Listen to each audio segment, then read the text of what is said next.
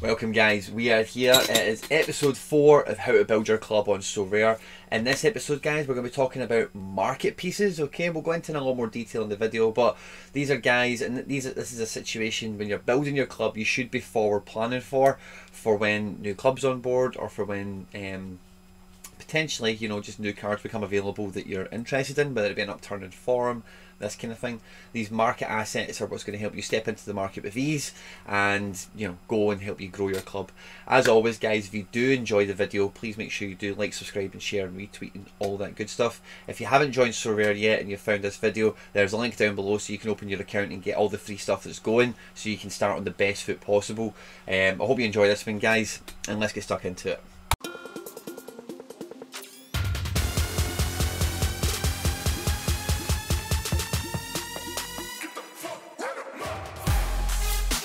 Now, like I said in the intro, market assets are it's basically a card that is very good in SO5 that has also got that kind of gravitas in the market, where it's a very consistent card. It's maybe a player that is regularly in the team, can be on set pieces, could be a goal scorer, could be a solid centre back, could be a variety of things, okay? But when you're picking up these guys that are just SO5 players that have not got any kind of collectible ability, you want to try and steer yourself towards the ones that do have some sort of profile in SO5 arenas, you know, whether it be a good history of being on leaderboards, or good last 15 averages, last 5, last 40, whatever kind of metric pops out for them. Now, I was actually between, so this is kind of a double header episode. There's going to be a counterpart, which will be episode 5 of the How to Build Your Club SoRare series, and that is going to be called Assets, okay? So I might kind of refer to that in a little piece here and there.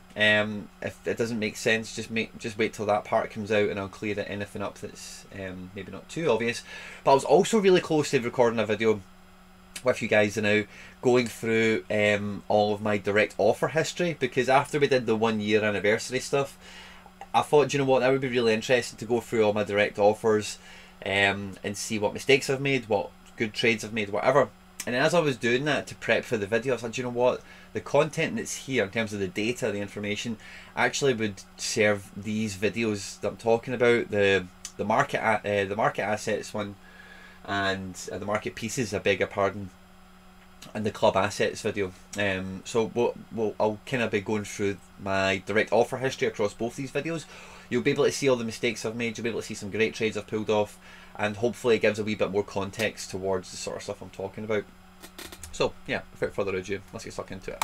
So these are the first little clutch of offers that I sold cards with, that I thought this would make some good reading for the video. Now, all these trades from Nyangbo down to Vandevoort all kind of took place around, I want to say, late to mid-December, all the way through to like early January. I know Vandevoort was an early January sale. Now you can see how much I've sold them for ETH-wise here, 0.14, which was an absolute crime. Now, what I didn't realise when I released this Vandevoort at the time was he didn't have, at that moment in time, 2021 season cards, and I was only using them for training, and he was nowhere near the team. He hadn't really done much for me. Pat LaRouche still has him. Yeah, the 10th of January is when I sold that. As you can see, I only paid £60 odd for him, and I bought him for a third of an ether. When I sold them off, you know, I can't remember exactly what fiat was at the time. I definitely made fiat on it, even though the ETH price had turned into a third of the price basically. But that was an ETH grab. I was going towards it. You guys will be able to check out the gallery. We could probably do it, in fact, just as easy as well. But what I picked up in January, the 12th of January to be exact, was Lucas Nemeka. So this kind of funding round, if you like, to use a nice kind of financial phrase and repurpose it for my own agenda, was to get my ETH together for my Lucas Nemeka. So the Lat, the Nyangbo, the Reina, and the Lucimi, all those 4 cards I just named there, and the Bocade, in fact, all of them were rewards that I'd picked up, so I didn't necessarily buy those guys, okay? Now, the mistake I made with the Reina is I didn't actually realise Reina had come into the team over Strakosha, and I seen this trade come in. I thought, I've got a wee bit of ETH. I liked Emerby. The Jose Aya was just a bit of crap, basically, and that was not really a good trade to be pulling off. If you consider the prices that Reina has went for between January to today, there would have been multiple better opportunities to sell them. The Richie Delat what I tried to do with that was the trade came to me, and I thought, yeah, do you know what? Well, I won him, and he's done me well in SO5. But he's like over 30. I think he'd been knocked out of Europe by that point, or would only have like one more game in Europe. And I thought, Correa, yeah, he's a bit younger. I actually quite like Correa. Yeah, the same guy still owns him. And you know, maybe that'll be an upgrade in my team. But I say Correa in a champion Euro midfielder like that. I also didn't realise as well. This is why, guys, as well, I can be a wee bit unscrupulous. You know, whenever we're talking about stuff, I'm like, hey, listen, if people are putting offers in for stuff, they need to know, they need to do their research. Because when I completed the trade for Delat out and Correa in, Correa had just been diagnosed with COVID and I wasn't aware of it. And Pepe Reina, when I traded him out and brought these guys in, again, I was not aware that Pepe Reina was likely to become the starting goalkeeper for a period of time. So I really let myself down with both of those trades, and I really shot myself in the foot. And I really should have known and done better. I then sold the Hakimi off. I sold Hakimi for the price I did because, quite simply, I just got the super rare about a week or two ago, and that was like half of the price of the super rare. So I thought, brilliant, I can release the rare, and then the super rare is kind of half taken care of. And then with this pair, right, they only see me in the Dorsch. Now, both of these guys, this is interesting, right? So at the time, and I might be, you can go check SoRare Data, right? But about early mid-January, I think Lucimi was listed up about 0.2-ish, and Dorsch was going for, no, I think Lucimi was about 1.8, 1.4, around that kind of category, and Dorsch was down at about a quarter of a coin. And I didn't really value Lucimi as high as the market did, and I valued Dorsch much more than the market did. So by pairing both of those guys together in a deal, this guy Crack thinks he got a great deal, and he definitely did. But I felt I was getting a good rate for my Dorsch at that moment in time, who'd fallen out of form a little bit.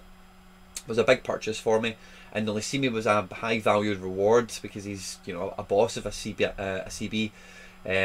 Since this Crack guy's had him off me, this Lucimi has done the rounds. He's been here, there, and everywhere. And his XP is not actually too bad considering, I suppose. But making a deal for a Lucimi and a Dorsch at about half a coin at any stage, depending on, you know, where they are in terms of form and the calendar and all that kind of thing, is a trade that can activate some ETH for you and actually release it from, you know, the club, if that makes sense. All these cards I'm showing you in this little example. There's my little Dorsch number 18. Who's he with now? Potter. And again, since Crack's had him, he's put him on the merry-go-round. And off he's went through everyone and anyone. But these guys are much easier to release in terms of I can put a message into Discord, I can list them on the market, and I know I'm going to get inquiries, I know I'm going to get offers. So when I see that super rare in the Mecha, for example, getting listed on the market, and I'm thinking, shit, I would love that, good chance it's going to go cheap, how can I get that amount of ETH together? Then I've got cards that I can release onto the market. I've not got duds, I've not got shite that takes forever, and I need to really take a big hit on to release them. And then I might not even get the auction because I've not released enough ETH, and then I've got egg on my face because I've released cards I didn't really want to sell because they're good SO5 cards. And Delat, Nyangbo, Reina, Hakimi, Lucimi, Dorsch, Bocadi, I really do regret selling him for the price I did because he is a CM who had ended up playing centre back for a while, and his scores got ridiculous for a while, and I really did regret selling him, if I'm honest. It was to a good guy, but it was to unknown NFT, it looks like, so I don't mind seeing that he got a good home for a little while. But that was definitely a sore one because he could have been very good for me in Challenger Europe or even Global. But I would say this whole page, guys, is full of mistakes. All these guys I could have sold for much more money. I could have held on to a little bit better. But if I did hold on to them in Manana and wait, and they'll come good one day, then I wouldn't have got that in the Mecha when I got them, and I might not have ever got them, and I wouldn't be sitting with a card that is as powerful and that I like as much as that, you know. And it's made easy, as I say, because these guys are SO5 performers, and most of them are in the Belgian league. You know, they're not Champion Euro cards, they're not Champions League playing cards necessarily, and they're not really internationals to speak of either. They're all just good run-of-the-mill Belgian league players, you know. And guys, like I said at the tip off of the video, guys that have a good SO5 profile are always going to have a demand in the market because guys are always looking to improve their SO5 standings and their ratings, you know.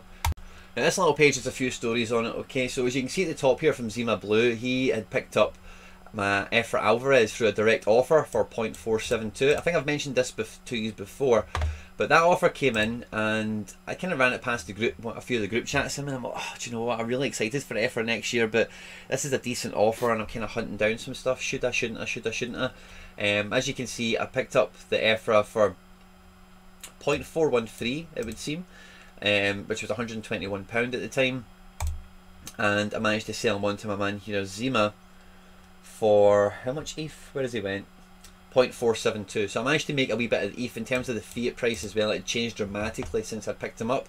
And then I went and picked up another EFRA Alvarez for 0.35. So I was actually able to, and that happened like within seconds. Another EFRA had come on the market simultaneously to this guy's direct offer, and he's just missed the boat basically on somebody listing some 5 minutes after he's been scouting the market. And I was able to accept and do a bid within seconds of each other, and basically churn out 1.2 ETH out of thin air. I'm sacrificing my 3 out of 10 EFRA, who at that point had trained up really well, and I think now I've got like 8 out of 10, and like I've managed to build up his multiplier a little bit, but the 3 out of 10, his multiplier would have been much bigger had I held on to that. But again, when you get direct offers for these pieces, sometimes it is important to maybe just scout into the market and maybe see if there's something that you can do. Do you know, we were speaking on the live stream last night about the Seferovic principle. Do you get a direct offer like that and you're like, Jesus man, that's a lot of money for that guy. That guy's not really that good. I don't think that about EFRA. I've heard anything that's the opposite. I think he's got a great deal, and I think I've managed to get a steal on the market. But do you have a guy like that in your club you're getting an offer for, and you're like, you know what, that is an amazing offer. This guy's form's about to tank, or he's suspended the next match, and he's due an injury soon. He always gets injured. He's never fit for long, whatever. So that's Seferovic principle. If you can kick that in against a direct offer, then you can bank some ETH, wait to get them cheaper, and you'll basically churn something out. With the Dorsch, for example, that I just showed you a moment ago, the way I equated that in my head was I sold the Dorsch for what was that I'd said to myself? Was it 0.32, and then the Lucimi was 0.15? Because I think, yeah, Lucimi was going for, I think Lucimi must have been going for about 0.18 or something like that. But I said the guy at the time had valued Dorsch less than what I valued him at, but he valued the Lucimi more than what I valued him, and I valued him less than what even the market did. But I actually have picked up another Dorsch for 0.125. So this Dorsch here, let's examine this quickly for a second. This Dorsch I picked up for about half a coin, I want to say. This Dorsch I'd picked up for, yeah, about half a coin, £150 at the time. I then managed to sell him along with the Lucimi for basically break even. The Lucimi was a reward, and then I've managed to pick up another Dorsch for 0.123 or 0.125 or something. So again, you know, waiting for these opportunities to reappear or for them to open up for you. If you've got the patience, you know, fair enough, I've missed like half the season with Dorsch, but that was quite fortunate because the second half of the season for Dorsch was kind of shit until the Euro Under 2021 competition. We did really well. I've also then, from Zima Blue again, he sent me a direct offer from a Fabio Silva, and you know, I had been begging to sell Fabio Silva for a little while because I was really excited to have him. I'd love to have the card back in my club, don't get me wrong, for his obvious like superstar potential, and it's a rookie and all the rest of it. But I couldn't say no to that. I'd been trying to sell him for less prior to the boom, and when that offer came in, I didn't even think twice. I was like, yeah, on you go, you can have him. I picked up a Timo Weah as a reward, and I managed to sell him to Sean Newman, I think his name is, the guy, the DraftKings guy that was on RotoWire and did the podcast recently. But this is the thing I really wanted to pull up on this page. Okay, so Paul Lopez, I've not got the so this is the second Paul Lopez I owned. The first one I managed to pick up for, I'm going to say about 0.2ish, and sell for about half a coin. It was in and out of the team, as you'll know from last season. I then managed to pick up this one for 0.2 again, so I think I'd managed to make a profit. I think I must have sold the last one for about 0.28 and creamed a bit of ETH, so I was able to pick up another one cheaper than what I'd sold my last season Paul Lopez for. And as you can see, I was able to sell him for a flush coin, you know, a full ether, and then right after that I think his form and whatever might have returned to the way it was. But trading in and out of goalkeepers, especially guys like Paul Lopez that do have a market presence, you know, there are good goalkeepers that can get good scores. If you can pick them up cheap and move them on for profit, this page has got a bit more success in it than the last one. Then you can see again how I've easily managed to, and I say easily in inverted commas of course because I've had to buy these cards in the first place, which has cost money. But between the EFRA, let's just say I creamed off 1.2 from EFRA. Forget that it says 4.47 there, right? 1.2 from the EFRA, 6.2 from the Fabio, so does that get me 7.3? Let's call it 7.6 with a rounding up, okay? And then this ETH here, that gets me 1.7. So when did the Paul Lopez go? Let's just see. Paul Lopez moved on the 12th of March. So there's the EFRA that I'd pulled in, so you can see there exactly how much I've gotten for. A bunch of that ETH would have went towards the Jordan Larson. I also put a bit of that ETH probably towards getting the OG Vandervoort for half a coin as well when that happened. But also when I've released the Paul Lopez for like an Ether, I've went and picked up Odysseus and Garbage as like training goalkeepers. Odysseus is a bit of a sleeper in the sense that I expect him to fill the Paul Lopez kind of gap in the gallery, if that makes sense. And then Koopmans and Katarski, I think as well, I'd also done the Stekelenburg trades, if you remember them, and amongst this period also. So I was able to put the goalkeeper money back to work and keep it kind of in the market, if that makes sense. I don't think it really out and out went towards a super rare as such, because this Jordan Larson came through on the 28th of February. So a bunch of the money prior to the Paul Lopez, like the Wea money, the Fabio Silva money would have definitely, and then the Efra Alvarez money, that would have pretty much all went towards the Larson acquisition, which was obviously a really big pickup for the platform, not for the platform, I beg your pardon, for the club. And then even the Henry Kessler as well, going and getting him to bolster my under 23 defence options, even though that's not really kicked in for me this year. But as I say, when I'm releasing these guys, and there's the Dorshov now, got 0.124, you know, so I think I've done pretty well out of that. And then when did Key come in? Did maybe some of this fund Key?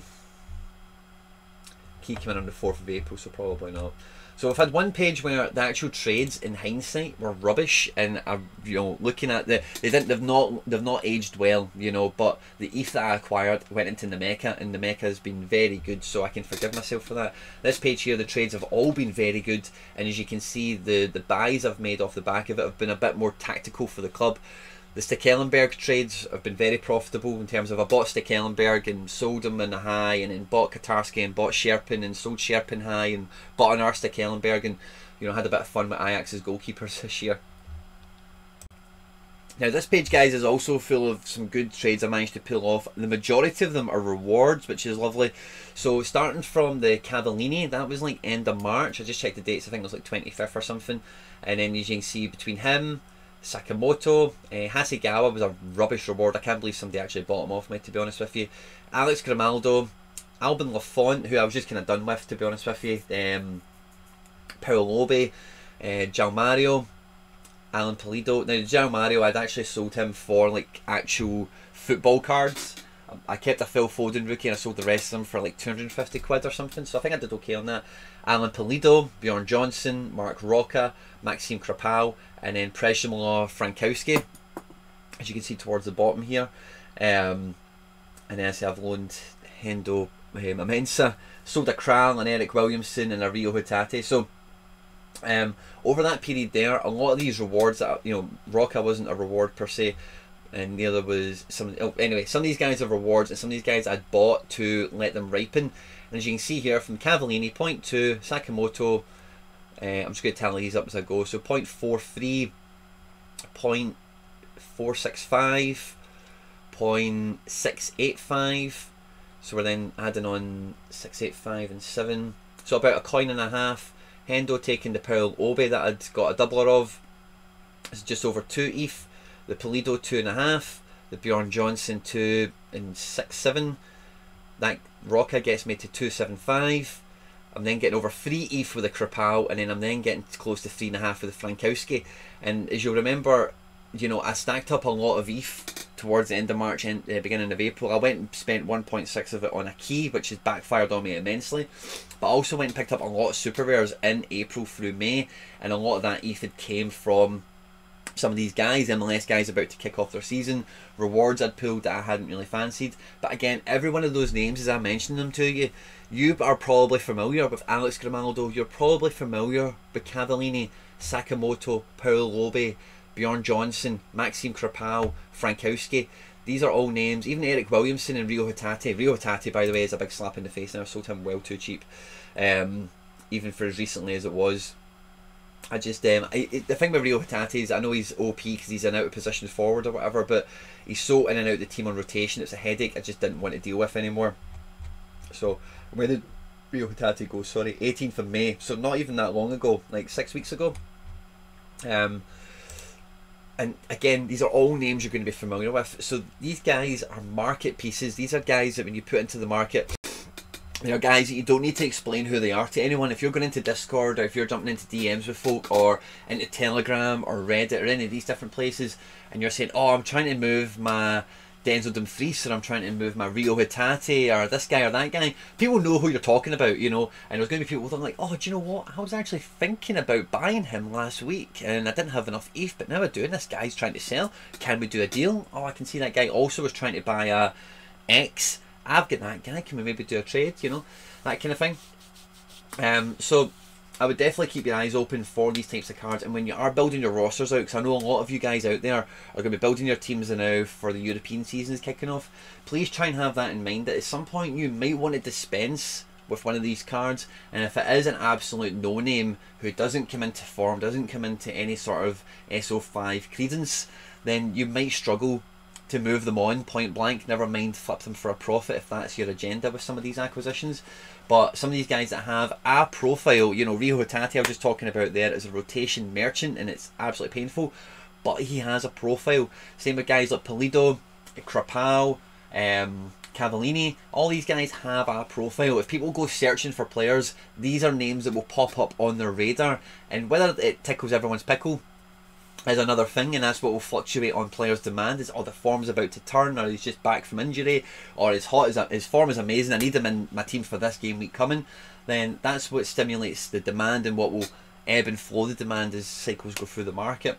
But if you, as I say, if you are just building your team up with a bunch of no-names that are average 30s to 40 guys that don't have any real history of big scores, good scores, have never got any kind of transfer history or, you know, anything like this, then you will find yourself landed with some stuff that is really difficult to move, you know, and that will demoralize you. And like I said before in other videos, when you do get demoralized with the market, it makes it really hard to make sensible decisions. With that page of really bad trades that I showed you, what was happening at that point, if you remember, going December to January, is ETH was just going up and up and up and up and up, and I was sitting thinking, shit man, like the best ETH rates for some of these guys might be today, because if ETH keeps blowing up the way it does, then I won't get this same ETH rate that I could get today. And if it keeps going up and up and up, and then the super rares are coming out like you've seen me actually action, you know, like the Nemeka, the Larson, the Key, the Nunez, whatever, then I'm not going to be able to capitalise on these opportunities.